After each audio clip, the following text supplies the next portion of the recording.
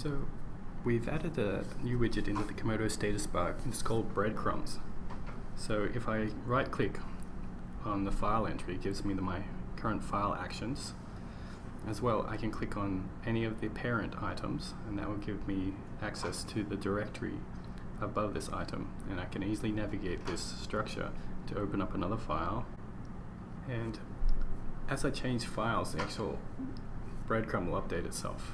Currently it's showing me the relative location from my project, but as I switch to another file, it'll now show me the relative location from the root drive.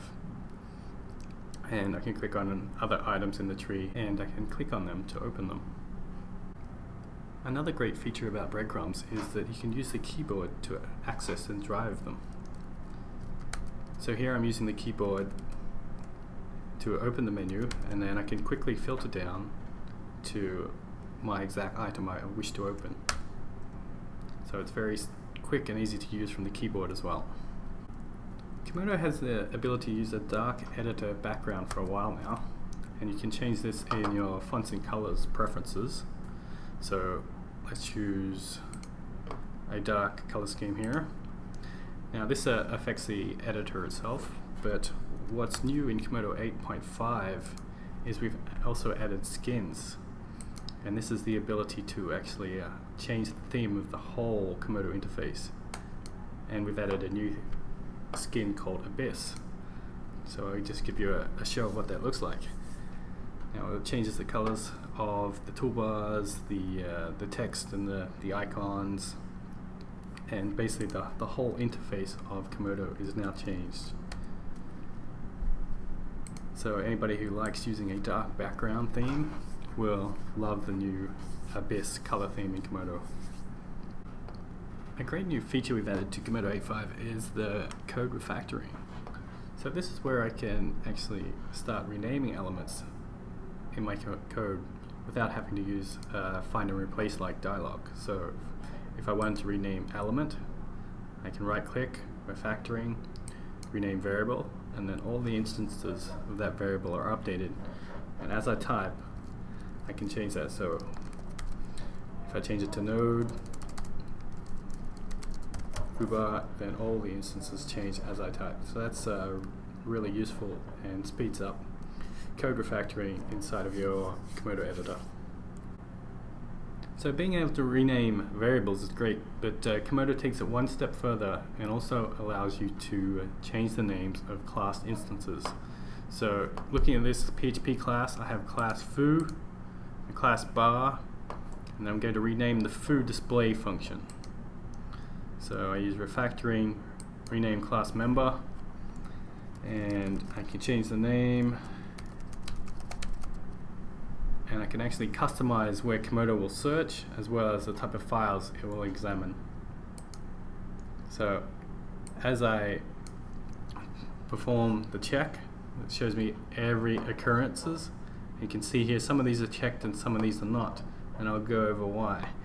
So this is the file path and this is the content, and so you can see that where an instance has called display, it has now been updated to what I changed it to, echo variables, and it's hit the actual function inside of class foo.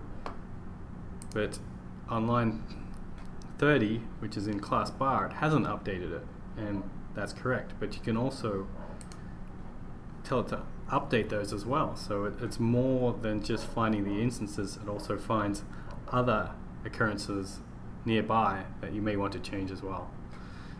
And for example, in comments, I can change those as well. And then I'll go and update.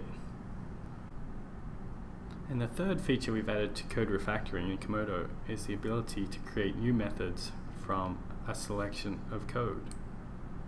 So if I select this piece of code in the display function and want to move that to a new function, I use refactoring, extract method, give it a new name, and that'll be moved into a new function call, and the display method where the code used to be will now be updated to call that method. You'll notice that the method extraction is quite smart. So if I'm selecting code that uses variables that have been passed in. For here, the $extras is a function argument, and $temp is a local variable. As I used refactoring extract method, then Komodo is smart enough to determine that the $temp was a local variable, but it was only used inside of the scope I had selected, so it doesn't have to create a new argument for that. Whereas extras, it was being used outside of my selection, and so it passes that as an additional argument. In Komodo, you can now define multiple selections. So if I wanted to start selecting more than one selection, I can use select, multiple selection add, and then from then I can use control or command on the Mac to make additional selections. And what this means is every one of these locations that I create, I can now type in, and it will update all the selections I have made.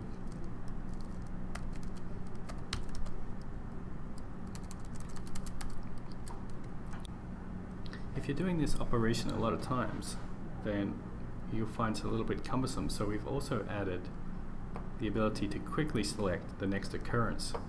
So